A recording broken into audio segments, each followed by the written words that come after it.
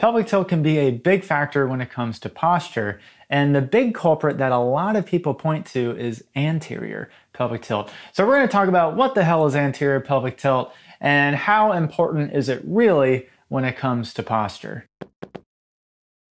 So I think the easiest way to think about it is think of your pelvis as a bowl, like this. So this bowl can roll forward or it can roll backward. So if this bowl rolls backward, we call that a posterior pelvic tilt. And this will make sense in just a second. Now if we roll the bowl forward, we call that an anterior pelvic tilt.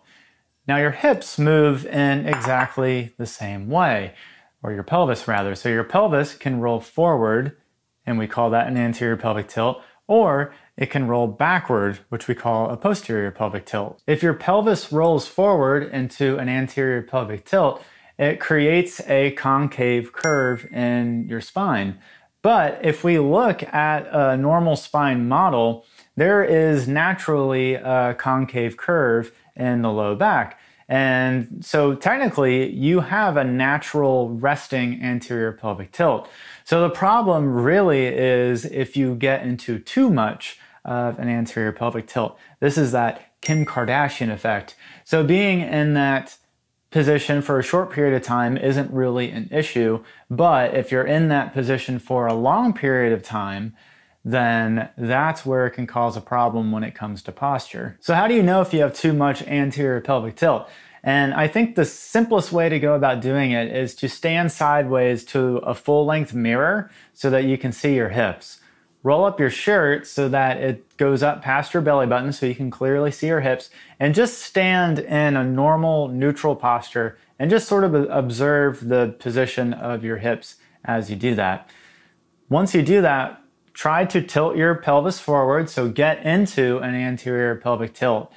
Now, if you find you can't really do that, then that's a sign that you probably have too much anterior pelvic tilt. Now, if you're able to do it and you're able to exaggerate that pelvic tilt, then your normal natural position is probably okay. If you find that you're unable to get into an anterior pelvic tilt because it's already too forward, then a good way to find a neutral balance is to try to get into a posterior pelvic tilt. So do this by squeezing your glutes so that you're rolling your pelvis back.